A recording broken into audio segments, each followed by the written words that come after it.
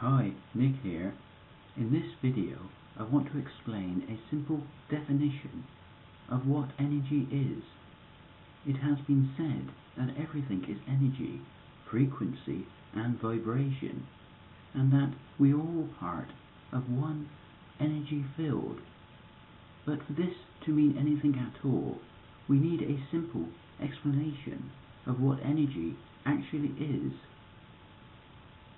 The best definition of physical energy is that energy is the ability or capacity to do work.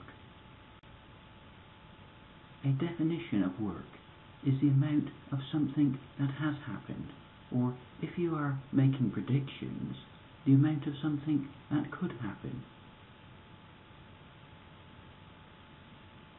As an artist, I like to think of energy as the ability to create a work of art over a period of time.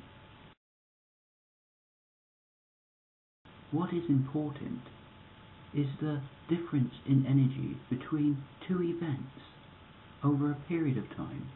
That's the work done. That's what's actually happened. This definition of energy and work fits in very well with the idea of the universe being a continuum of continuous energy exchange or continuous creation, with energy being a potential to move or change something, and work representing that change.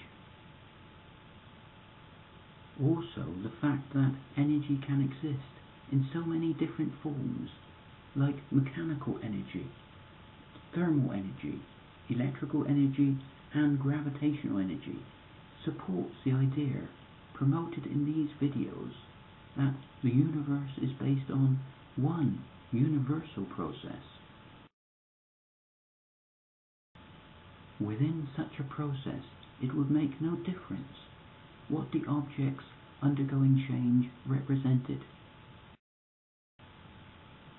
At the smallest scale of the process, the future would be unfolding with an exchange of photon energy, oscillations, or vibrations relative to the atoms of the periodic table, and the individual frequencies and wavelengths of the electromagnetic spectrum of light.